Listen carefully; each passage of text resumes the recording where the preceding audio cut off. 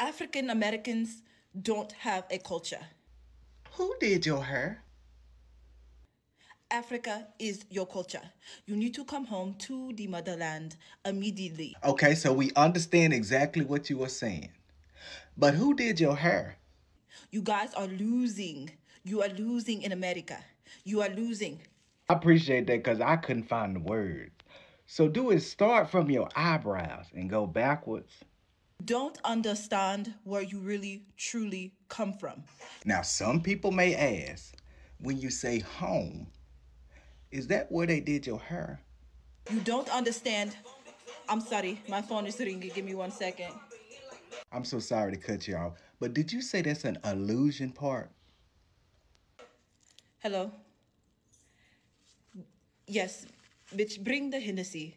And we sure will be there right after we find out if the person that parted your head had arthritis or not.